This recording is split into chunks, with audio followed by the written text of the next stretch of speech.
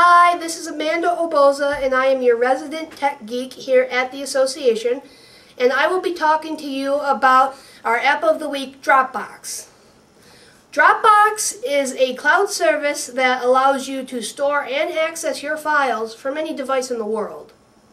For example, if I'm working on my work desktop and I create a file and I put it in my Dropbox folder, I can then pull up that Dropbox folder with all the files I've saved to it on my laptop, my iPad, and even my cell phone. Dropbox is free to use up to 2 gigabytes. After 2 gigabytes, you have to have a price package with it, but 2 gigabytes is usually enough for most people. It's super easy to use. I'll show you now on the iPad.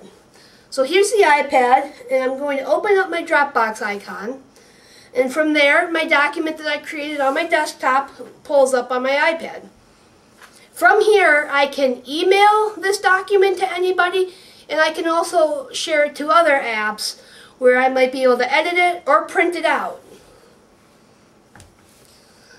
On February 20th, I will be doing a class on Dropbox and other apps that are useful if you're going to be working out of the office a lot. Hope to see you there.